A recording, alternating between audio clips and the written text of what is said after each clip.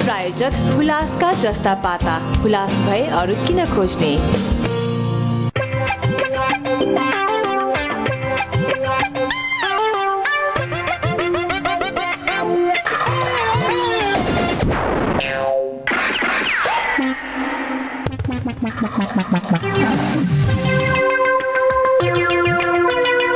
छिटो गर्ने हिसाब यति हिसाब गर्नु पनि कति टाइम लगाके पर्खिन कहाँ जानु छ र मलाई जानु छ बाहिर तिम्रो के डिस्कस गरिरहेको एउटा राम्रो फुल खोजेर गुच्छा बनाएर राख त मन्त्रीजीलाई स्वागत गर्नुपर्छ फुलको गुच्छा रे किन चाहियो फुलको गुच्छा गफ पनि पत्याउन मात्र दिनु नि यहाँको यत्रो सानो कर्मचारी युनियन उद्घाटन गर्न मन्त्री आउँछन् साउजीले रिसोर्ट उद्घाटन गर्ने बेला मन्त्री ल्यायो भनेर मन्त्री ल्याउनु गफ दिया होला आजको आयो मन्त्री गफ दिया हो कि के अहिले एकछिनमा थाहा पाउँछस् मेरो पहुँच कहाँसम्म छ तिमीलाई थाहै छैन हेर्दै जाऊ न अब के हुन्छ ल ल हेरौँला तिम्रो पहुँच कहाँसम्म छ गफ पनि कति दिन जानेको बो यस्ता कुरा चाहिँ घाममा निचेर पानीमा सुकाइदिए हुन्छ तिम्रो दुईजना मिलेर फुलको गुच्छा बनाइहाल कति गफ दिइरहेको ए रमा र सुपी आओस् न पहिला उनीहरूले बनाइहाल्छ नि ए तिनीहरू अहिलेसम्म आएको छैन त्यही पनि तिनीहरू कहिले आउला न फुलको गुच्छा बनाउनु अनि म कुरो बस्ने तिमीहरू के काम छ बनाउनु तिमीहरू काम धेरै छ नि हिजोको हिसाब गर्नु छ सकेको सामानको लिस्ट बनाउनु छ थोरै छ काम त्यो त मलाई पनि थाहा छ तर युनियन प्रति तेरो जिम्मेवारी छ कि छैन उपाध्यक्ष होइन त हाम्रो युनियनको हो नि तर के गर्नु तिम्रो कुराको विश्वासै लाग्दैन ल भइगयो मै गरौँला तँलाई तेरै विश्वास छैन होला मलाई के गर्थिस् हेलो मन्त्रीज्यू हजुर म हजुरकै प्रतीक्षामा बसिरहेको ए सम्पूर्ण काम त भइसक्यो ए त्यही कति बेला आउनुहुन्छ भनेर कुरिरहेको थिएँ ए हस् अब त विश्वास भयो होला नि तिमीहरूलाई के थाहा उताबाट बोल्ने मान्छे मन्त्री नै हो भनेर के ग्यारेन्टी छ त्यही त उताबाट बोल्ने मान्छेको अनुहार देखिँदैन जो भने पनि भइगयो नि अनुहारको कुरा गर्छ आवाज त सुनिएन के बोल्यो भनेर ल भो मेरो आमाहरू म तिमीहरूसित बोल्न सक्दिनँ मन्त्रीजीलाई आफूले बोलाएपछि इज्जत राख्नु पर्दैन होइन मन्त्रीज्यू साँच्चै आउनुहुन्छ कि क्या हो ए यसको गफमा के लाग्यो र मन्त्री बोलाउने औकात भएको दिनभरि सलाम ठोकेर बस्थ्यो 15 मिनट आइपुग्छु भने खोइ मन्त्रीजी यति बेला कहाँ आइपुग्यो होइन मन्त्रीको यस्तो ताल छ अनि देशको ताल के ठिक हो यो मन्त्रीजी आउनु भएन भने त यो केटीहरूको अगाडि त मेरो घोर बेजत हुन्छ कसरी मुख देउने यिनीहरूको अगाडि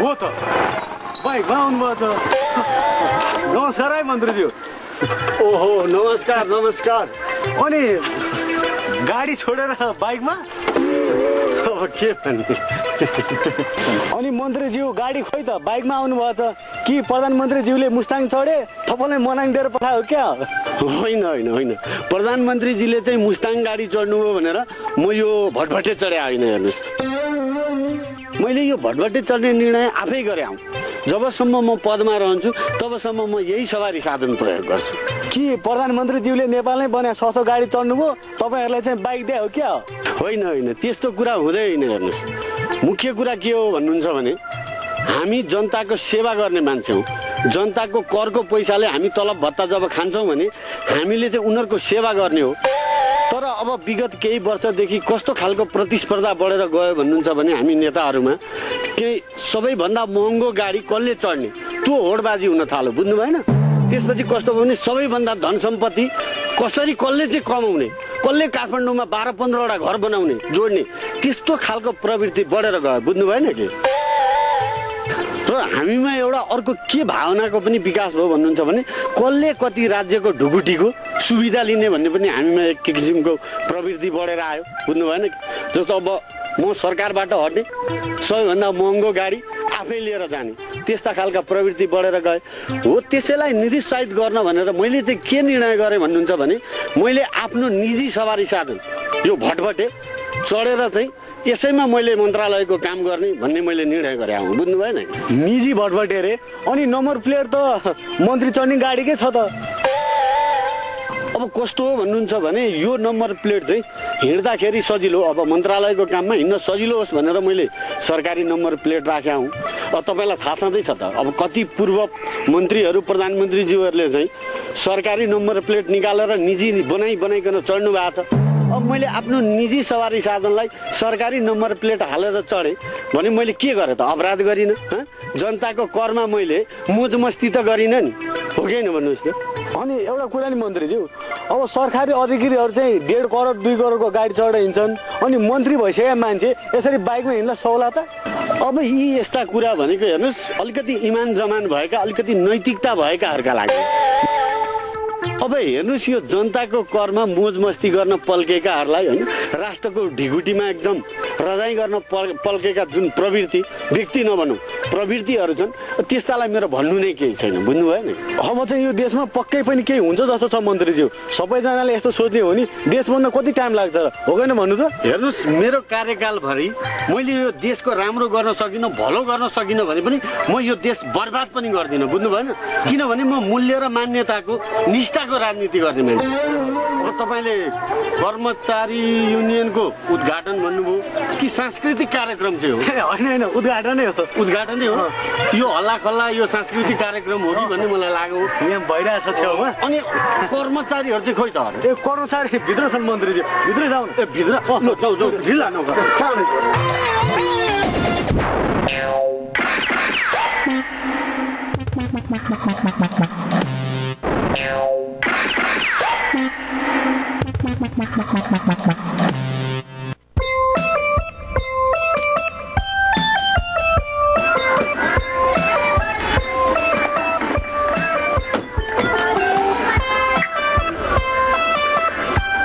आउनु न, बुझ्नुभयो घरबाट? त्यो हाडीले चाहिँ हामीलाई डुबाउन नि आज नि केही न केही खुरापाती पक्कै गरिरहेको छ क्या त्यसले। त्यसले केही गर्दैन कि केही गर्दैन, त्यसलाई मैले जब त्यो अस्ति त्यो भर्याङ बोकेर परेड खेला सबै त्यसको खुरापाती दिमाग सब ठेकानमा लाग्छ। त्यसले के त्यो त्यही गेटमा छ ल, आइज आइज।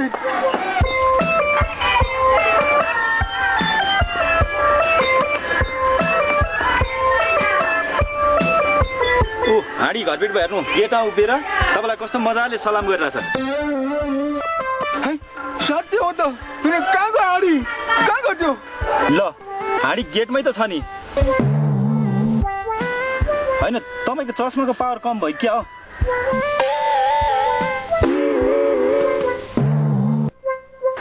तपाईँ एकचोटि आँखा चचाउनु जानु। चुप लाग, आँखा चचाउने तेरो आँखा चचाउनु, तेरो आँखा बिग्रेल नयाँ नेपालमा। त धेरै मलाई उडाउनेतिर नलाग्यो त, अहिले फेरि थपट भेट्ला तैँले फेरि। 12 वर्ष कुकुरको पुच्छर ढुङ्ग्रा हाले पनि नि जस्ता तस्तै भन्छन्, थाहा छ तपाईँलाई घरपेटमा? थाहा छ थाहा छ, तैँले हाडी पनि त्यस्तै हो भन्न खोजेको होइन? होइन, हाडी मैले त्यस्तो भन्न खोजेँ होइन, तपाईँ चाहिँ बरु त्यस्तै हो। तपाईँलाई त्यसले त्यत्रो दुःख दिँदा नि तपाईँ केही नगर्ने अनि? ओए त मलाई धेरै नउस्काइ, तैँले मलाई उस्काइरहेको छ, मलाई राम्रोसँग थाहा छ कि। ओए ओ जेपिटी चाहिँ हेर त कस्तो खालको बाइक नम्बर है, झन्डा पनि रहेछ यार, कस्तो खालको यार। अरे घरपेटी बा, यस्तो नम्बर प्लेट झन्डा नि मन्त्रीको गाडी मात्र हुन्छ। मन्त्री? हाम्रो सानो रिजोर्टमा मन्त्री होइन जेपिटी, मन्त्रीले पनि बाइक चढ्छन् न भने नयाँ नेपालमा। होइन नम्बर हेर्दा त त्यस्तै छ घरपेटी बा, फेरि मन्त्रीले कहाँ बाइक चढ्छन् र? तिनीहरूले त प्राडो पजेरो पो चढ्छन् त। ओए तँलाई हाम्रो नेपालको प्रधानमन्त्रीले नेपालकै गाडी चढ्यो भन्ने कुरा थाहा छ नयाँ नेपालमा? त्यो त थाहा छ नि। कुन चाहिँ मन्त्रीले हो मलाई नाम त ठ्याक्क थाहा भएन है, त्यो मन्त्रीले चाहिँ बाइकै चढ्छ अरे नयाँ नेपालमा। मैले अखबारमा देखेको, एफएममा नि सुनेको नयाँ नेपालमा, बुझिस्? होला, तर यहाँ मन्त्री किन आउँछ भन्नु त? अच्छा मैले बल्ल बुझेँ, भनेपछि मन्त्री यहाँ आयो, हाडी यहाँ छैन, भनेपछि मन्त्री यहाँको कारणले गर्दाखेरि हाडी त्यो मन्त्रीलाई स्वागत गर्नु त्यहाँ बस्यो। आइज आइज। अरे शिव, बरु ढुङ्ग्रो बाङ्गिन्छ यो बुढा कहिले सोचिँदैन।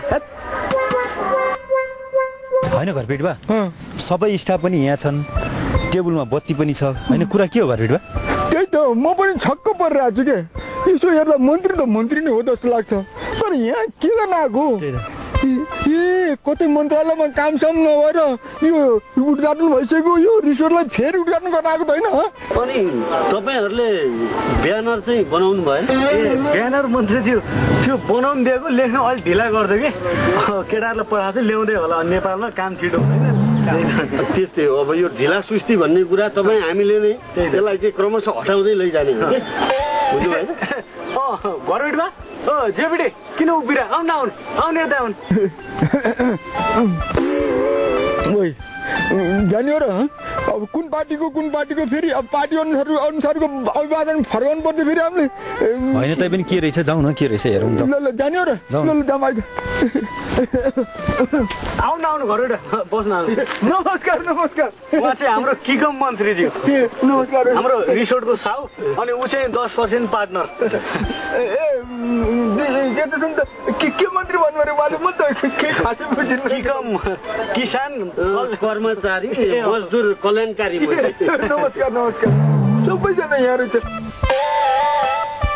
अनि के गर्न लाग्यो त यहाँ मैले के बुझिनँ नि यस विषयमा अब कुरा हुँदै जान्छ होइन मलाई अलि हतार पनि छ जनताका धेरै कामहरू पनि गर्न छ यस्तो काममा म त्यति साह्रो आउन मन पराउँदिनँ है अब तर के गर्नु यो पनि जनताकै काम हो जनताकै सेवा हो भनेर चाहिँ म उद्घाटन गर्न आएको हुँ यसो गरौँ काम सकिहालौँ होला अब तपाईँहरू पनि कर्मचारी साह्रै थोरै हुनुहुँदो रहेछ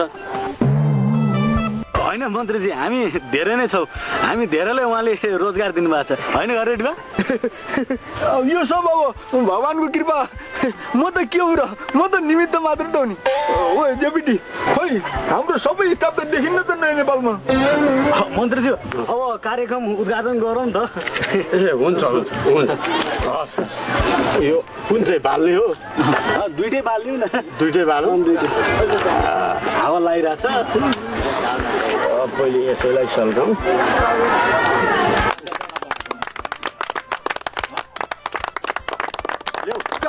तर के को मैले के बुझ्दैन नेपालमा मलाई के थाहा